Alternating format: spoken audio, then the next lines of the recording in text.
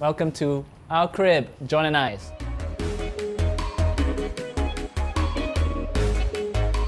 This is a music production house. Very millennial because look, it's very Instagram worthy. Shout out to our mascot, Zendy, our unicorn. That's our writer's room. That's where we mostly do our meetings for monies and also a lot of writing stuff. Just take a peek. It's very ugly. There's sushi inside. Don't take too long.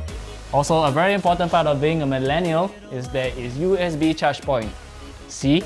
Look right behind Lynn. Right there. Most important part of the studio. That one. And also, my water fountain which brings fortune, which is no water now, so no fortune. Hey, come on in the studio. This is where we write our stuff. As you can see, we just finished a session with Lynn and Charles. It's a mess, like my social life, but it's cool.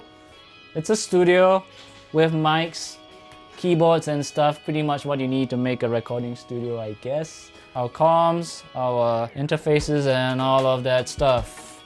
It's not the tools that make a producer, a musician, it's the person. Oh yeah, I forgot.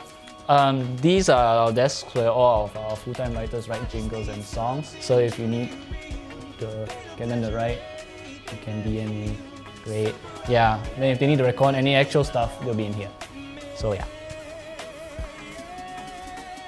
Our work board thing. A lot of stuff. And that's my desk. That's John's. As you can see, John's more hypebeast than I am. So it's aesthetic, and mine is just stuff. Anyway, come in the recording room. Check it out, it's a room with recording stuff, music stuff, cool things that look like music things. Okay, these are absorbers, which are actually very important for recording.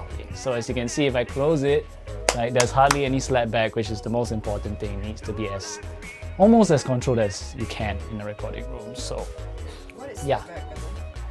slapback? Well, it is when sound just reflects or refracts off a surface. So like glass panels like these are actually not very good. It's bad, but you know, humans need that eye contact and that connection. So unfortunately, we'll have that in there. Who have you recorded with in this space?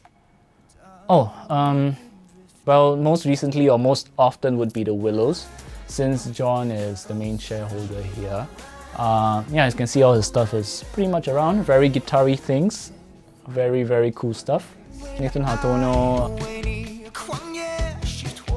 Mao Life, Drew Chen,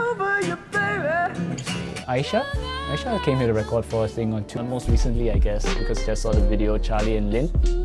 So yeah, they come in here to record vocals most of the time, as you can see, or guitars, because this place can't fit a drum set. For a lot of modern day production stuff, at least, you can do with pretty much like a portable interface. I'm going to get like killed for saying that. But yeah, I'm really fortunate to have this little space with John. And also that we have the luxury of recording bigger things, nicer sounds, more controlled sounds, and because of this, we have our own sound palette and more things we can control and play around with. So it's a luxury and we're really fortunate to have this space. So yeah, that's the little tour, unless you want to see the toilet. You want to see the toilet? No, right?